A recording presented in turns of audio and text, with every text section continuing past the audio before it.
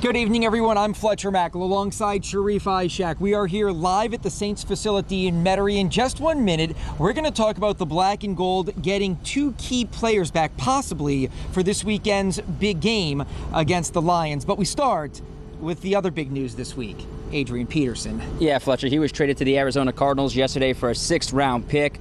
And he met with the media today. And throughout his time with the Saints here, he was always asked, hey, you're 32 years old. Do you still have it? Guess what, Fletcher? Today he was asked one of the first questions, you're 32 years old, do you still have it? I don't think it's that mentality, like I said, I got it, but that's all you hear from the media and, you know, not saying, oh, you know, guys and gents, ladies, but, you know, oh, he lost it, this, that, and other. So, of course, in my mind, it's like, okay, I know that's not the case.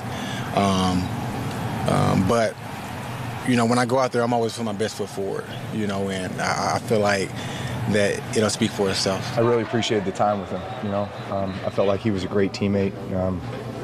Really loved his work ethic, and, you know, the time we were able to spend throughout the offseason and through training camp and even in the first few weeks. I know, obviously, it was frustrating for him not to be able to get the reps that I think he was accustomed to getting and I think what he had hoped for and planned for. But again, I think this is all for the better. You know, allows us to move forward, allows him to move forward with another opportunity where it looks like he's going to get. One of the reasons it was easy for the Saints to part ways with Adrian Peterson, Mark Ingram is still in his prime, a key cog in the Saints offense, and rookie Alvin Kamara has been electric. Both of those guys spoke with Peterson after being traded to Arizona. All the experience he has, he was trying to funnel as much as he could into me. You know, just anything I needed to know, he was an open book, and I mean, I was thankful for that. I told him, I let him know that through a text. I'm always going to compete, never shy away from competition, never shy away from anything, you know. So no matter who is here or wherever I'm at, I'm always going to compete. I'm going to fight and put my best foot forward. So,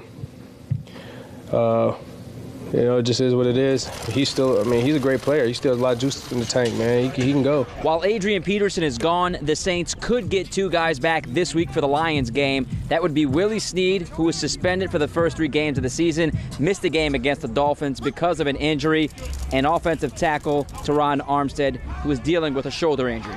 Just daily progression, no setbacks.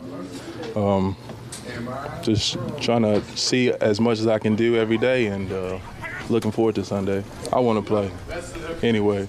So pressure's been on me since my injury, since surgery.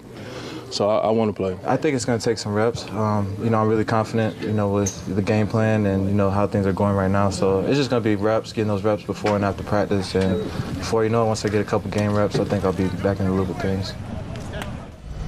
And Las Vegas loves the Saints right now. They're currently favored by 5 points over the Lions. All right, for Sharif Ishak, I'm Fletcher Mackle. Back to you all in the studio.